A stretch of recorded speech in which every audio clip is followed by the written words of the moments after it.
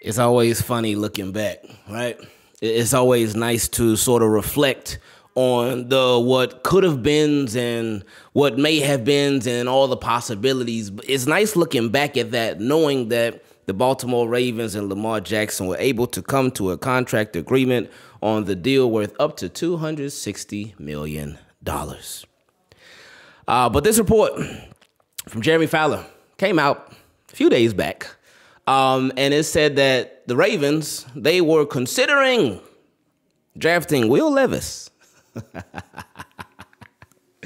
Considering drafting Will Levis, had they not come to a contract agreement with Lamar Jackson. And I know when I saw that, initially I was like, okay. Well, I mean, I get it. Not that I wanted this rotten banana eating, mayonnaise in the coffee quarterback, but I get the business. It's business. And you got to stay ready so you ain't got to get ready. This is why we didn't trip when the Ravens had Anthony Richardson on like 50 visits, when they met with him like 50 times. Because, again, stay ready so you ain't got to get ready. Obviously, the hope and the goal and what we all wanted the most, well, a lot of us. I know there's some people out there that didn't want Lamar Jackson back, but you got to deal with it now. But anyway, the hope and the goal was that Lamar Jackson would be returning to the Baltimore Ravens. That's what so many of us had hoped for. So many of us were just wanted to see it happen. And we're glad that it did. But there was the possibility that it wouldn't happen. And if you're the Baltimore Ravens, this was such a pivotal offseason for the Ravens in so many different ways, as we have all gone over, as you all already know.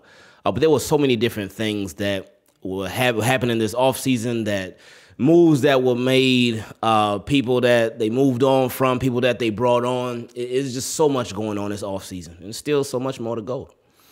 But I understood it. I understood the why behind it. But I'm glad that it didn't happen.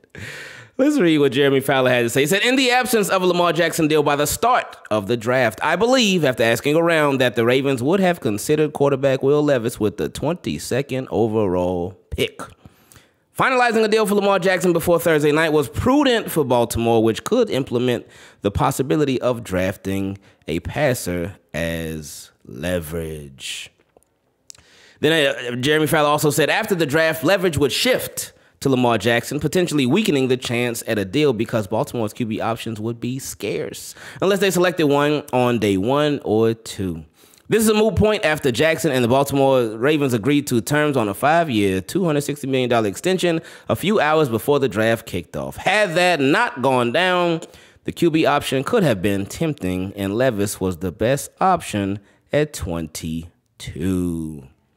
So we always talk about how timing is everything. We always talk about how deadlines, they spark action.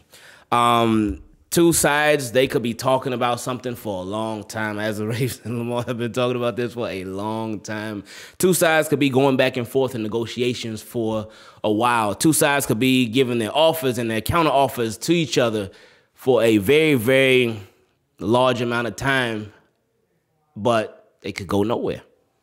There could be little progress. And that's what we continue to hear for the longest between Lamar and the Ravens, that there just hadn't been much progress. And they did keep so much stuff tight-lipped. They didn't let a lot get out. We heard rumors and reports and stories and read articles and heard this and that. But the Ravens and Lamar, they pretty much kept everything on the low for the most part. But that's why it was no coincidence that while it wasn't an official deadline, it was sort of an official deadline, the NFL draft. Because you had some quarterbacks in there that were expected to go in the first round. And Ravens, they didn't have their quarterback officially. Yeah, they had him on a non-exclusive franchise tag, but they didn't officially have their quarterback. And the only guys they had on the roster were Tyler Huntley and Anthony Brown. So that wouldn't be enough. That wouldn't be enough. So you could understand why, yeah, this was a real possibility of them drafting a quarterback this year. And whether it's Will Levis or not, them drafting a quarterback was a real possibility, especially if they did not have Lamar locked up. But again, I'm glad that they got the deal done.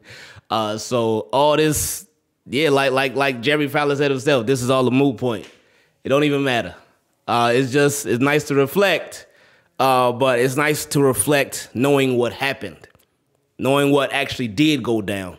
It's nice to look back and be like, oh, okay, we dodged a bullet. And hey, we'll see how Will Levis does. Because I believe, what did he get drafted by the Titans in the second round, I think. But we'll see how he does. We'll see how all these young rookie quarterbacks do. Richardson, Stroud, Young, all of them. I hope they all do well.